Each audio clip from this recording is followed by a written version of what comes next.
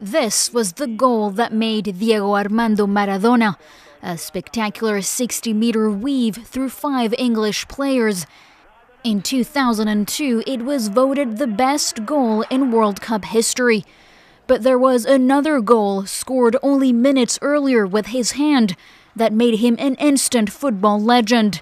The hand of God, he cheekily called it afterwards, but the referee hadn't seen the foul and allowed the goal. Argentina went on to win the World Cup in 1986. Born in a shanty town outside Buenos Aires, the footballing legend was only 10 when his talent was spotted. At 16, he started his professional career, playing for Boca Juniors in Argentina before setting Spain and Italy alight with his skills. But 15 years on, some of the shine was taken off his glorious reputation when Argentina lost the 1990 World Cup to West Germany.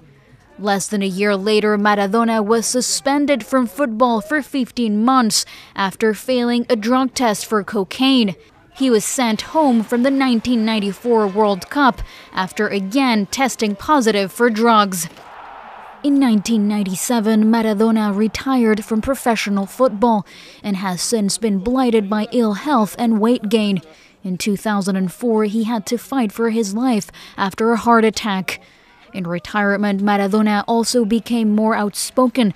In 2005, he joined a left-wing protest train outside the Summit of the Americas, denouncing the presence of then-President George W. Bush.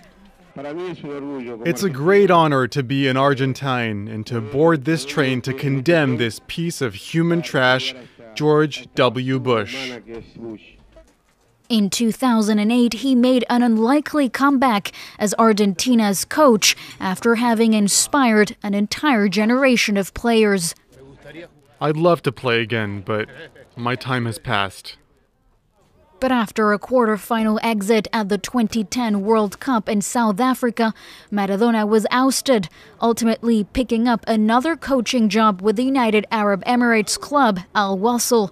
Over the years, he has remained idolized in Argentina and around the world as one of the best players to have ever played the game.